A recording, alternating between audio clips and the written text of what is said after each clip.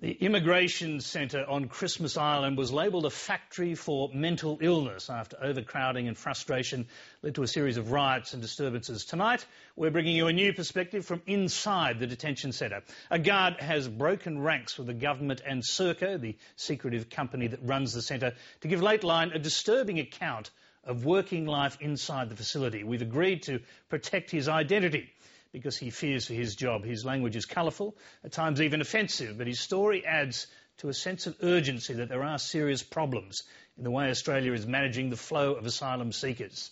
Peter Lloyd reports. I thought I was going to go up there and change the world. You go up there, it's an eye-opener. It's just an eye-opener. When trouble breaks out on Christmas Island, security is the first line of defence. But according to at least one guard, when there's an average of one officer for every 100 detainees, the mayhem is hard to contain. First off, you just go, shit. Then you just go and try and help, people who are not involved get out of the way, go to their rooms. And then, if it's out of control, you just leave the scene and let them go. Every man for himself? Yeah, but you help your mates out first. If anyone's hurt or in trouble, you go and grab them, protect them, just drag everyone out and just let them go.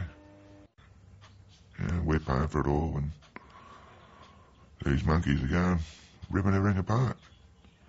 Just a wanted waste.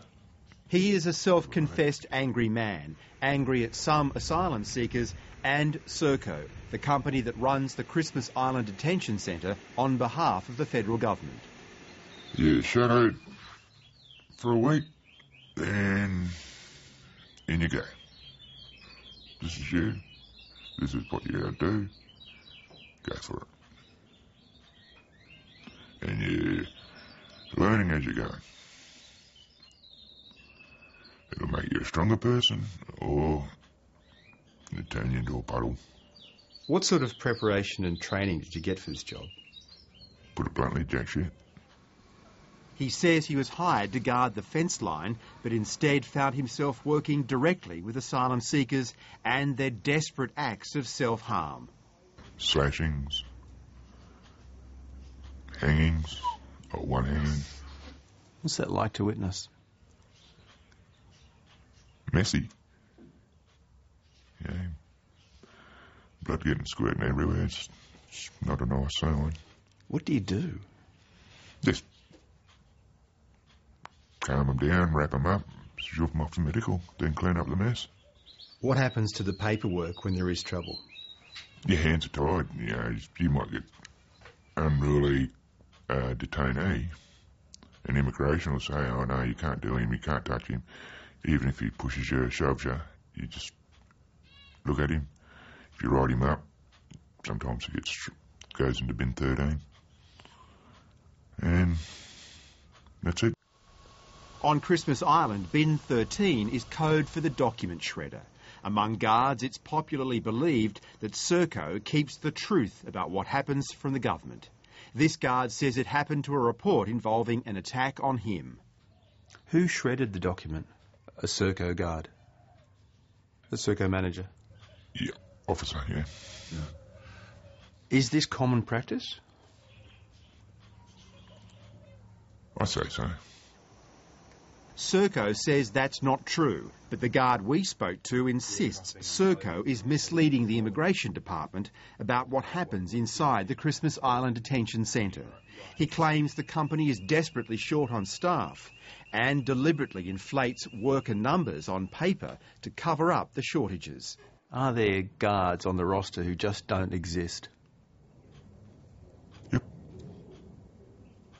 They're not on the island, but they're on the roster. Again, Serco says that's wrong. In a statement it said, "We strongly reject any suggestion that Serco undertakes any such process." This was the awful scene that Australians awoke to last December. Almost 50 would-be asylum seekers died in the Christmas Island shipwreck. It's an event that continues to haunt at least one man who was there. I was down at Lily Beach when they brought the survivors on. I helped First aid, warm them up, strip them down, warm clothes, comfort them, help with first aid, triage, and then try and keep people back for when they start bringing the victims, the bodies onto the shore. Did you receive any support, counselling?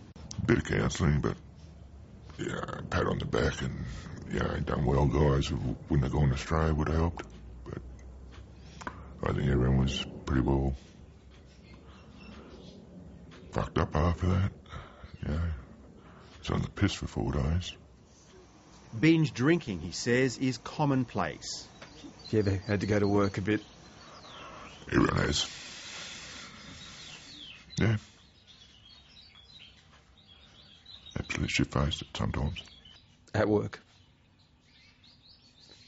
Anyone notice? Bums on seat, mate. How do you mean? You turned up for work. You got a gig. The claims made by this man have been backed up by 2 Serco guards in statements to Lateline. We are very short-staffed. When the riot broke out between the Afghans and Iranians in February, there were 15 guards to 2,500 detainees. When I went for the job, Serco sold it to me as a quiet place where the accommodation will be at a resort. They described it to me as a paradise island. It was hell. In response, Serco strongly rejected any suggestion that Christmas Island is understaffed and denied it inflates staff numbers.